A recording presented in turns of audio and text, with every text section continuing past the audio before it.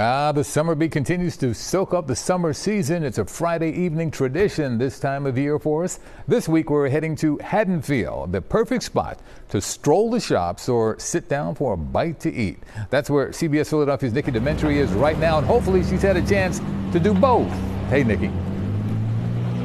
Yuki, we definitely have done the shopping part. We're getting ready to do some of the eating part in a little bit.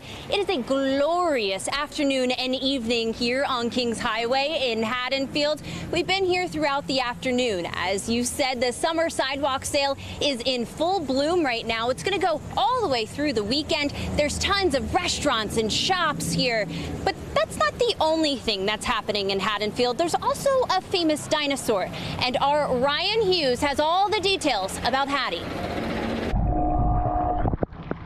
8 feet tall and 18 feet long, it's become a focal point and a central landmark in the heart of Haddonfield. It is one of the most amazing stories historically in our very historic town. For more than 20 years, the Hadrosaurus folki bronze sculpture, nicknamed Hattie, has been standing near Kings Highway thanks to a big community effort. But the significance of this dinosaur dates back to 1858, when local historian Doug Rauschenberger says bones were unearthed from a farm in Haddonfield. This is the site on Maple Avenue where the discovery was made. It's been designated a National Historic Landmark, and it attracts people from all around the world. This is the first nearly complete dinosaur skeleton that was ever found in the world. It's really special to the borough, but really it's special to the entire world of paleontology. After excavation, the bones were taken to the Academy of Natural Sciences of Drexel University in Philadelphia.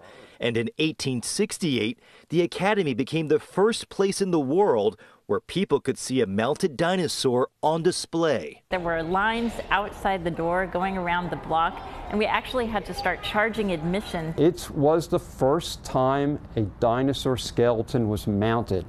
And Hadrosaurus is still the most complete dinosaur ever collected on the east coast of the United States. The dinosaur remained on display until the 1930s. This is a humerus here. But now the ancient animal's original skeleton and bones are kept inside a locked, climate-controlled room upstairs in the museum. Mainly the collection is stored up here for scientific use. A few weeks ago, Hadrosaurus folki made a return to Dinosaur Hall at the Academy. The skeleton was recreated in 2008, but it's been in storage for years. But recently, Hattie was restored and now stands proudly again, representing both the museum's and Haddonfield's place in history. This is something special. It's really prehistory history, so it's something we really come to celebrate and love. A local landmark marking the history of dinosaur discovery. In Haddonfield, Ryan Hughes, CBS News, Philadelphia. As Ryan just showed you, and if you've ever spent any time here in Haddonfield, you know Hattie is a fan favorite. We've been seeing people all afternoon come and visit, throw some coins in the pond as well. And we're going to be a little corny here for a second. It's a Dino-Mite summer over at the Academy of Natural Sciences. The museum is going to host its next Dinosaur Day. That's going to be on August 20th. Make sure you circle your calendar right now. There's going to be a lot of fun activities and programming all planned at the museum. And of course, Hattie is going to be here in Haddonfield, so come on and visit Hattie. Hey, Nikki, if I said dynamite, like dynamite, would you know where that came from? Dynamite. Would you know? No. I didn't but I like so. it. I didn't think so. It's never mind. We'll have to Google it. It's okay. JJ Walker. It's okay. Never mind. After. We'll talk after. Okay, we will. I'll tell you all about it. Thanks, Nick.